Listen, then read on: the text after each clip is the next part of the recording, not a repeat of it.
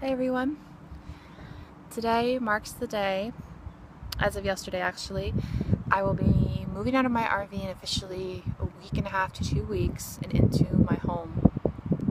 A house. I shouldn't say my home because home is where the heart is truly, and I love RV living and my RV is my home. I'd be sad to say goodbye to it. I'll have it in my yard for a while, but I'm gonna sell it and I'm gonna get a van. And yeah, my husband and I, we are going to get a van, and then we're going to be going back out to the Southwest and California. I want to go see the redwood trees. There's a lot of the West and I haven't been able to see, and a part of it was because we had such a large RV, it was hard financially to drive it around. So we're going to be going back out there with a van, so I'm really excited.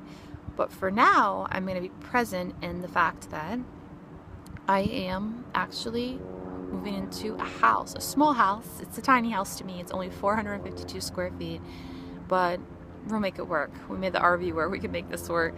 The best part is I'm gonna have chickens and a garden and everything I wanted, goals that I wanted that I couldn't accomplish in the RV.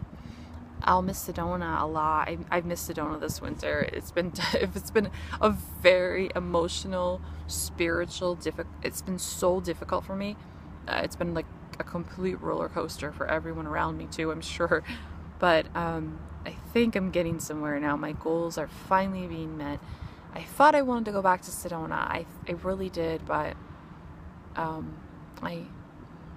don't think it's the right thing for me right now. So it's like a relief. Sedona is a very intense, amazing place that I'm truly in love with, but it's intense, and I will say that it's very difficult to accomplish your goals in Sedona.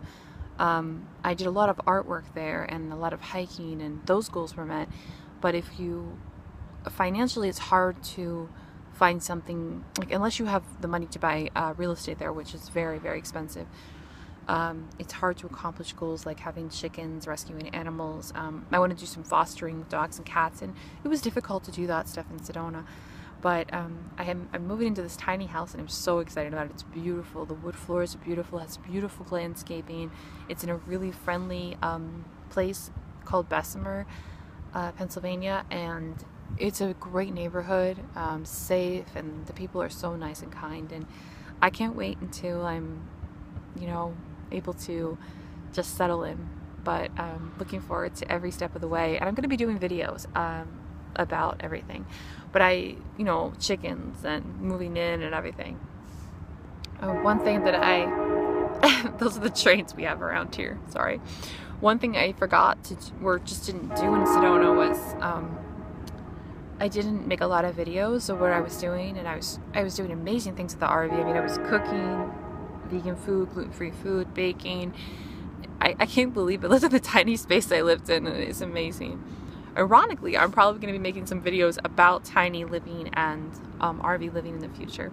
But I'm underneath this beautiful tree today, and I'm taking a nice walk. It's so nice, spring weather here, and I just wanted to say hi and tell you that I'm just at peace, and it's nice to be at peace.